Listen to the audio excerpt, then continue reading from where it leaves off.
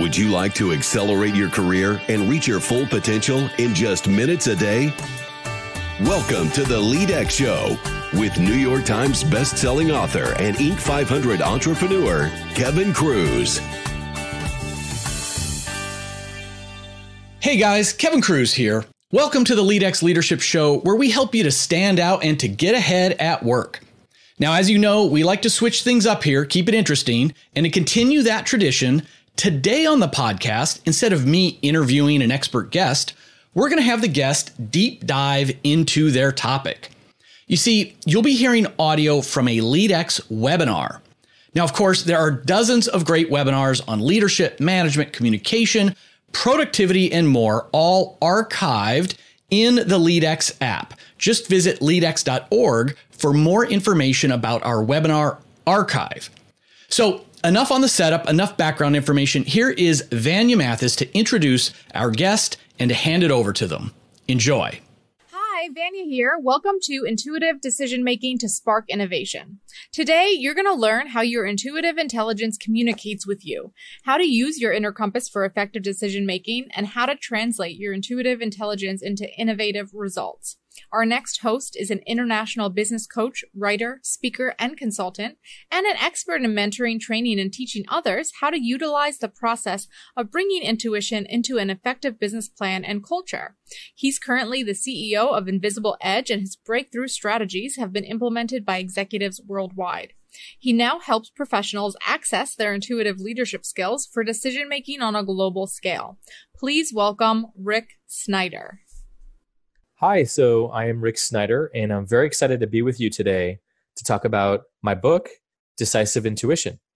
And most importantly, one of the skills that we don't talk a lot about in terms of leadership, yet it's one of those invisible edges that gives you an incredible advantage in how you manage people, in how you do strategic planning, in how you intuit the marketplace and where things are moving. And so that you can be one of the disruptors and not being one of the people who actually get disrupted.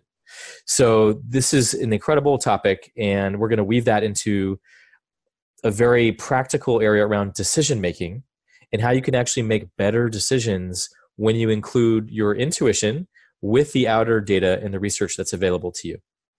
So without further ado, let's jump right in.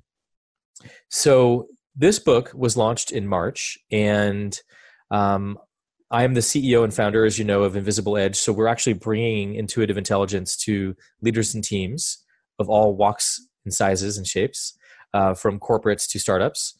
And we're seeing amazing results when executives and teams are willing to tune into that deeper intelligence and actually learn how to trust it and learn how to recognize their own intuitive language. And then most excitingly, putting that into application in so many areas of a business. So we'll be getting into that today, as well as what gets in the way of your intuition and how are ways that you might sabotage your own connection with your deeper intelligence that might be getting in the way of your results. So I'm going to tell you a quick story. This is a true story here. So this is actually, I used to live in Europe for 3.5 years, and this is in the island of Sardinia. And so this is an example of what happens when you don't listen to your intuition. And let's see how many of you out there can relate to this. So there I was driving around in my little Fiat 500, and Google Maps said go right. Well, it's Google Maps. So the data said go right, and yet I had a distinct feeling in the pit of my stomach to not go right. And yet what happens, like most people maybe, I listened to Google Maps and I overrode my intuition and my inner signals and cues. And so I decided to go right, even though my body was saying don't go. Don't make the turn. So when I go down this narrow alleyway, like what you see on the right here, and then what happens is the alleyway continues to get more narrow and more narrow and more narrow, and then all of a sudden my rearview mirrors start taking out all the mailboxes of both sides of the apartments down the street. And then some of the corners of the buildings start taking out and digging into the side panels of the car and creating all this damage, like this huge deep dent and scrape across the whole side panel of the car on both sides. I finally get out of the alleyway, and I escaped with thousands of dollars of damage on this car. And so for me, that's one example of a consequence of what happens when we override our instincts and our intuitions that we feel all the time. And so just think about that for a second. How often have you stayed in a career that you could feel was a dead end for you, but you were still there? Maybe this has shown up in relationships where, the courage to actually jump into a relationship, even though you might have hesitation. And so there's all these ways where we're getting signals and cues all the time of a certain pathway that's in our highest purpose and connected to our highest values. But it doesn't mean we always listen to that, because when it's Google Maps or the data on the spreadsheet or the louder voices in the room of the team meeting, it can sometimes be really hard to stand up for what we're really feeling on a deeper level, and having the courage to put that out there in the team meeting or in a conversation with a colleague or whatever it might be. So this brings us to really the heart of the matter here. And this is around making decisions. And so why I call the book Decisive Intuition is I find that leaders usually err on one side of the spectrum or the other. So usually I find that sometimes leaders are very decisive, in fact, and they don't even consider other options. They just shoot from the hip. Sometimes they can be very impulsive to the extreme, and they're just really quick at making decisions. And of course, sometimes that's fantastic, but other times that can really hurt a business and hurt the leadership when you're not considering other voices or other trusted advisors around you, or even taking a moment to pause and to listen for, is this actually in the best interest of our company? Are we asking all the right questions before we jump into the decision? Or am I more about, fire, ready, aim? And so that's one side of the spectrum. The other side are people and leaders who are very intuitive, and they are able to really wait for the answer, and they're more patient, but sometimes the error on that side is if you wait too long and you're waiting for the magical answer to show up for you and it's not coming. And yet you have to make a decision. And if you pause for too long, your competition's already made a decision. In fact, the latest research shows that the best time to weave your intuition in the decision-making process is when you have about 40 to 70% of the data. If you don't have even 40% of the data, then you're really kind of shooting from the hip. And a lot of times you're making a guess. If you're waiting till you have more than 70% of the data, you're waiting too long. In fact, Jeff Bezos of Amazon frequently says if you're waiting till you have like 90% of the data, your competition has already made a decision and you're way behind. So there really is some science to this 40 to 70% sweet spot of including your inner signals and cues that you're getting along with the outer data and metrics to make the best decision possible. Okay. So as we see thought leaders from our history, but also our current times, and the real change agents, the real innovators, all knew about intuition. From people from Steve Jobs here, who says, don't let the noise of others' opinions drown out your own inner voice. Everything else is secondary. And he's obviously someone who really modeled tuning in and staying connected to that inner guidance, even if people around you think you're nuts. How detailed he was about design and intuitive design, and making Apple very specific in certain ways to the customer and the user interface, and making it approachable and relatable, while other PC manufacturers had no concept of that. They had no intuition about that. They were just trying to make faster, better processing units. But he understood the human element. People like Oprah Winfrey, who is, as you all know, an incredible media mogul and entrepreneur in her own right. And she says, my business skills have come from being guided by my inner self, my intuition. In fact, in another quote, she talks about how the biggest mistakes that she's ever made in business is when she didn't listen to her intuition. And we have Einstein and other famous inventors like Nikola Tesla, and people who really create things and innovate know the value of listening to that inner hunch, a different way of doing it, that innovative track. In fact, Aristotle, talk about back in the day, Aristotle would say, intuition is the source of scientific knowledge. It's a really interesting quote, because nowadays there seems to be a false war between science and intuition. And people who are really scientific and rational often don't think of intuition as dependable, reliable. And yet, if you look at the real heart of even the scientific method, one of the steps of the scientific method is developing a hypothesis. It's developing a hunch. I have a feeling we could do it a different way. I have a feeling we could screw in the light bulb or try a different way of solar paneling than what's out there. And that's trusting your intuition. It's a big part of the scientific process. And nowadays, with neurobiology and neuroscience, we're finally understanding how intuition works, which we're about to get into in a moment here.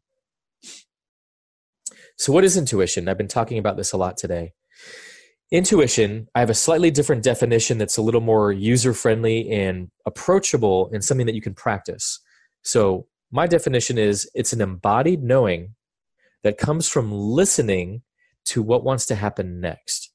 So it's not just in your head, it's a knowing that comes from tuning into your whole body experience, all the cells in your body, from your feet to your neck to your head, all of it, your whole experience. Because that's where we're getting data all the time. We literally have neuroreceptors in almost every cell of our body. And so when we're open to how information comes to us as we're moving in the world, or we're in a team meeting, or we're in a sales conversation, or we're leading the company stand-up meeting and we're noticing half the team is asleep, and we're picking up those signals and cues and all the nonverbal communication. That's where this comes in very powerfully, is by opening up to all the receptors in our whole body. We're picking up on all the data in the business space and also outside too. And then listening to what wants to happen next. This is a key piece of intuition, is it's a conversation. It's a relationship. I'm actually listening for, what wants to happen next in our strategy session? What wants to happen next in our product launch? Do we actually want to launch the product even though we haven't done all the beta testing because we're worried about our competition? Or is it actually feel right to hold off on that even though that's difficult and to delay our product launch for another quarter? And so these are the difficult questions all of you face every day, every week.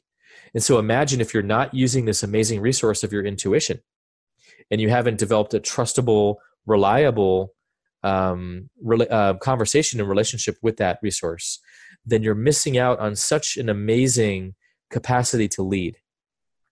You're missing out on one of those invisible skills that's going to be in more and more demand in the future.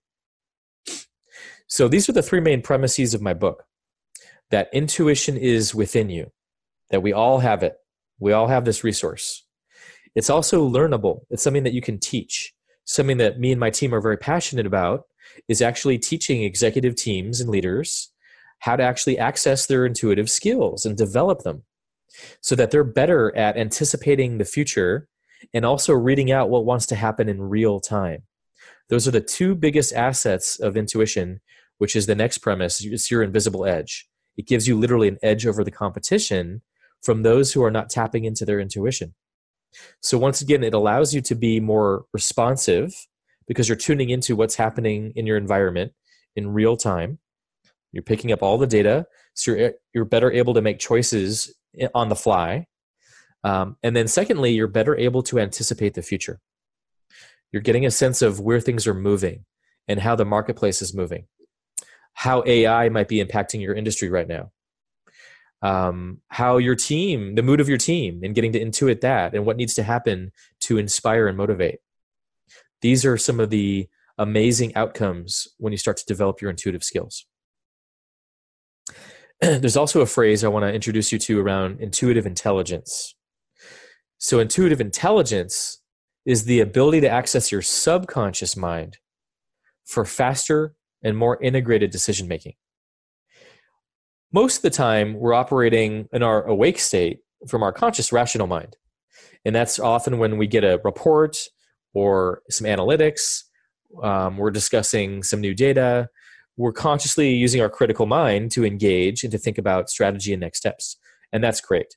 That's wonderful. There's, of course, a place for critical thinking, and there should be more of that, I vouch for.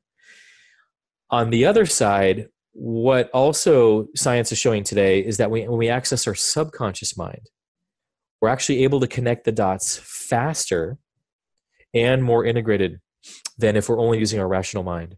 Our rational mind is a limited tool, and it actually limits our ability of all that we're tracking in the moment. So we'll get into that in a second. So what I'm saying is intuitive intelligence is emotional intelligence 2.0. It's the next nuance and the next wave of accessing our full capacity as human beings and as leaders. So into emotional intelligence, that book by Daniel Goleman came out 24 years ago, and it has completely revolutionized the business space. I would argue, being a consultant in the business field for a while now, that the business world didn't really catch on to the value of emotional intelligence until maybe the last 8 or 10 years. Now it's kind of a no-brainer for companies that are leading to pay attention to things like empathy and communication and understanding the emotional needs of your buyer and your client, your customer, also your staff and your team and the people you manage, and to be able to understand what's happening with them on emotional levels, emotive levels, and also energetics, nonverbal communication, how incredibly valuable that is in all types of communication in general. So if you're going to be an effective leader in this next millennia, emotional intelligence is a must. And so what I'm saying is that's true as a foundation, and intuitive intelligence is also a must. And it's actually the next wave of nuance for leaders. And so as you see in this image here, this woman is connected from her heart center to the whole data set around her, the whole matrix code around her.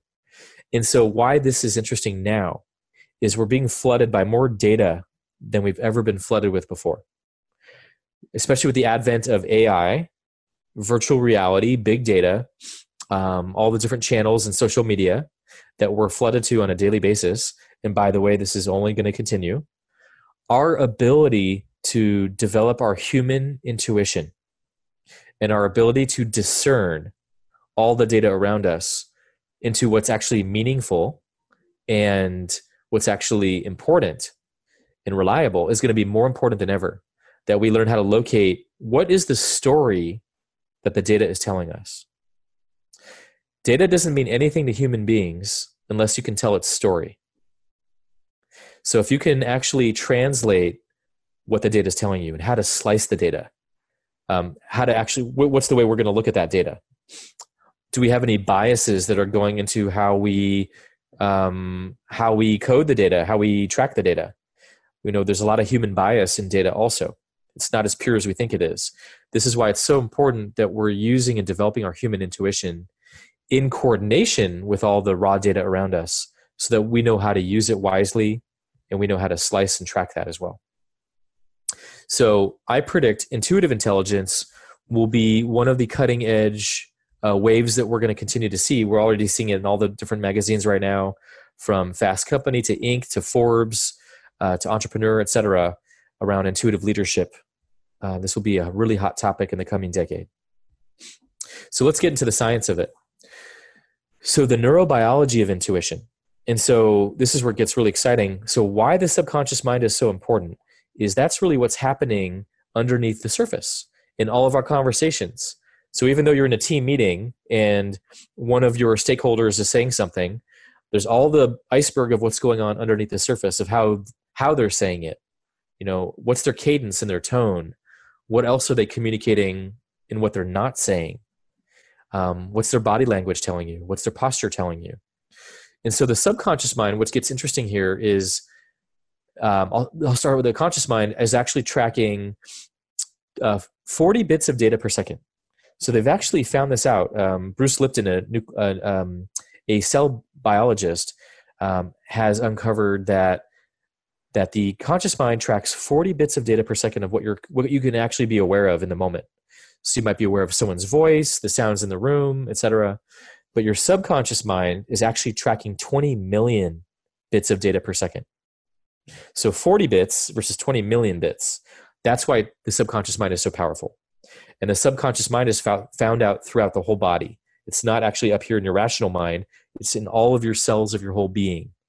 That's why being embodied as a leader and tapping into your leadership presence is going to be more important than ever, because you'll be able to tune into your whole instrument and your whole antenna and be able to read out all the decisions you need to make in real time, faster, and more holistically as well.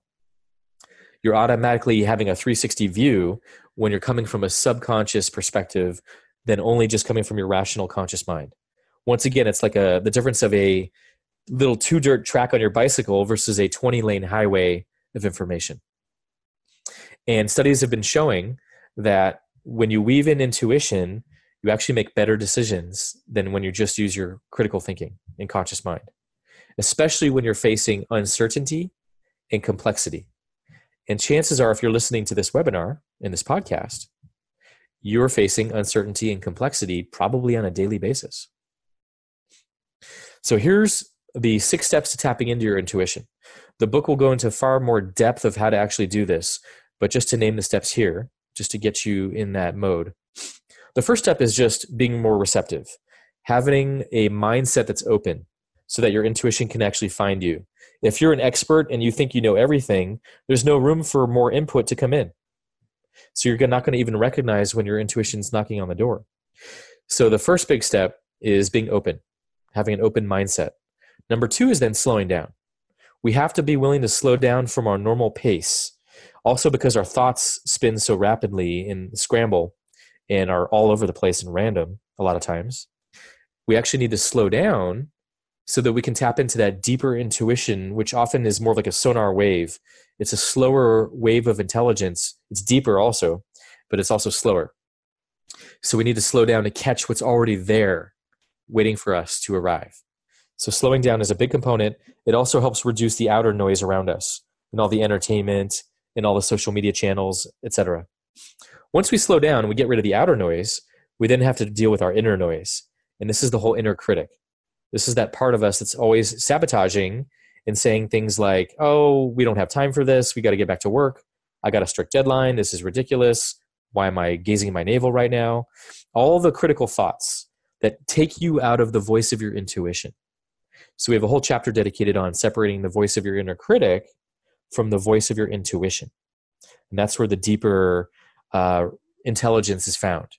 And so it takes a little work to separate and identify when am I coming from my inner critic, which is not helpful, versus coming from that deeper innate intelligence that I have. Then I can listen to my body. Now that I've made that separation, I can now listen to my body and get even deeper into my inner guidance and my own intuitive language and signals and cues. Once I have a sense of how my intuition works, and we all have a different way that our intuition works. We have different languages. Sometimes people get images, and sometimes people hear audio messages. I get a lot of feeling and sensation.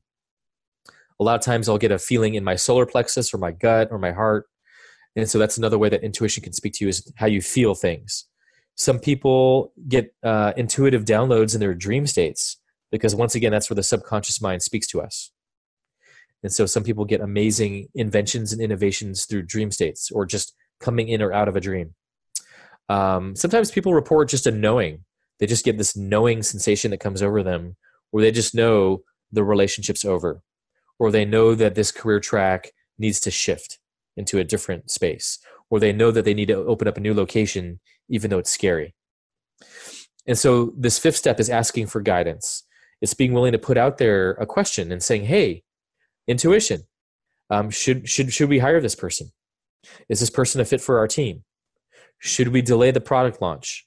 And then actually going quiet and listening and having some time to take out of your business and of your daily to-do list to actually reflect and listen after you've made that ask. Once you develop that relationship, then you have a reliable tool for your inner compass that you've now earned the right for. And that's an amazing tool to rely on for all your decision making. Of course, still including the research and data out there and other people's intuition too, but you're not ignoring what you feel. And that's where the last step comes into play, is taking action. Being willing to take action on your inner intelligence. And this is really what separates living a life that's on purpose and powerful and coming from all of you that's embodied and holistic versus not trusting yourself and not having the conversations you know you need to have, and your business having a big impact because of that. And there's a big risk, the risk of mediocrity or the risk of failure when you're not really coming from your leading edge. And so that's what really I'm standing for today, is that when you're coming from your deeper intuitive essence, you're coming from all of you. You're bringing all of you to work. And that's powerful. And that's what moves people. That's what inspires people. Really quickly, some of the things that get in the way of our intuition is that rational mind. If we're always logical and rational, we're not deepening into our the deeper recesses of our creativity and our innovation and that creative mindset. Because we know what we know, we don't know what we don't know. And so that's where we have to put on pause what we know so we can discover what we don't know. Busyness, always being busy, as we've talked about. The ego, if I have a personal agenda about something, that will get in the way of my intuition, because intuition might lead me towards areas that are not always comfortable, but it's what's right for the bigger picture. And that my ego might have a different preference. So that can sometimes clash. Doubt, where I doubt myself, is a way that we sabotage our deeper inner intelligence. And also fear, and also strong emotions in general. But fear is usually the strongest emotion that can take us out of our intuition, because we're paralyzed. We're not going to be in a space where we're listening to what wants to happen next, because we're too hijacked by fear.